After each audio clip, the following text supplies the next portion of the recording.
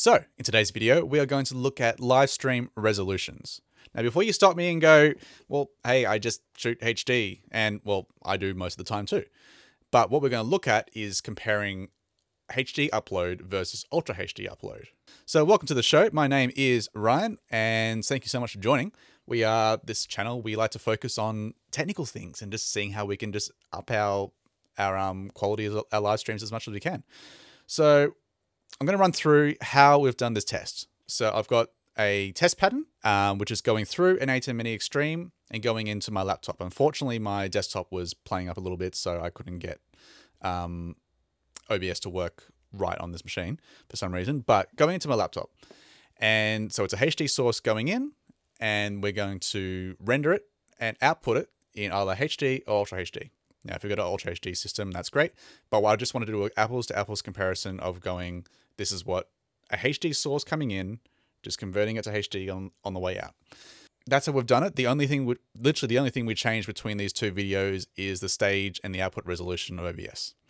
So we'll jump right into it. We're going to have a look at these videos. Now, I'm going to put these videos in the description below because I'm watching a YouTube video and then recompressing it and uploading it to YouTube again. So you're not going to see much difference in terms of the video you're watching here. But I'll explain some of the things that I'm looking for when I'm looking at these comparisons. So thanks to Aaron Parecki for making these test patterns. They're super helpful, especially for this kind of thing. So you can check out his YouTube channel there. And also have a link so you can download these for yourself. So what we've done is we've got a HD live stream, just doing a standard RTMP at 10 megabit, so 10,000 kilobit. And the same thing again at Ultra HD. Both of them are H.264, so the same compression, and 10,000 megabit as well. So you can see here, we've only got HD available for this stream. And I've also got a video, like a live concert style video. So you can see a bit of movement, because obviously test pattern is one thing, but we want to see how faces look. We want to see once there's a lot of movement in the shot, how that looks as well.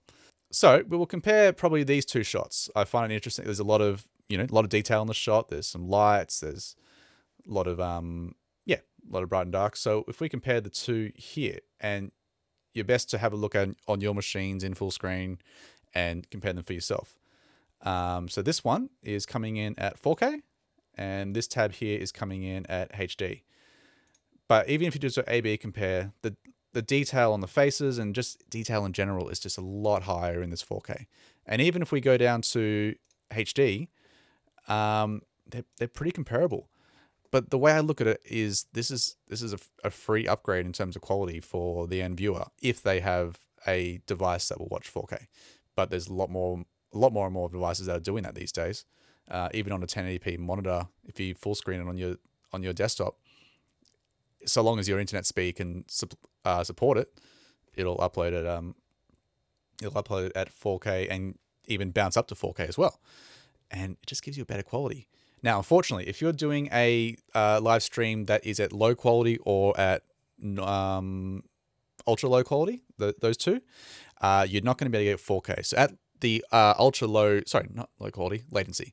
At the ultra low latency, you will only get up to HD. So if you're doing a stream where you can only, where you're looking for real-time interaction, it's not going to work for you.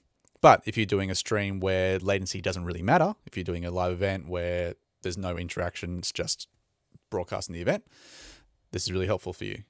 You can use the middle tier of latency.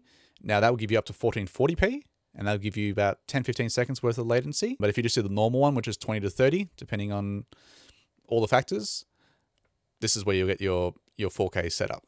So yeah, check out the videos below. Let me know what you think in the comments. And in my last video, I was talking about frame rates. So check that out up here. Hopefully that helps you as well. But yeah, ultimately here on the channel, we're just trying to figure out ways of getting better live streams and just getting better events in general. So I hope it helped. If you haven't subscribed yet, please hit that button below. I'd love to have you part of the team. And thank you so much for watching, and I will see you on the next one. Cheers.